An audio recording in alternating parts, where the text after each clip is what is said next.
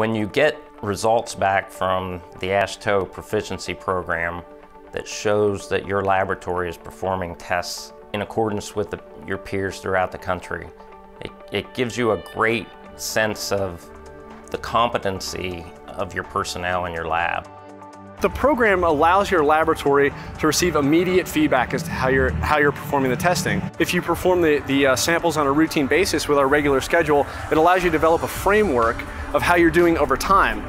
So it's a great way for your laboratory to determine quality control, see how things are going, and basically get an immediate evaluation of what's going on. Over time, a laboratory is provided data in the form of a performance chart where they can evaluate their results over a 5 or 10 or even 15-year period.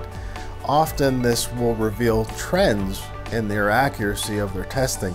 This can flag certain biases either with the technician or with the equipment that they use in the laboratory.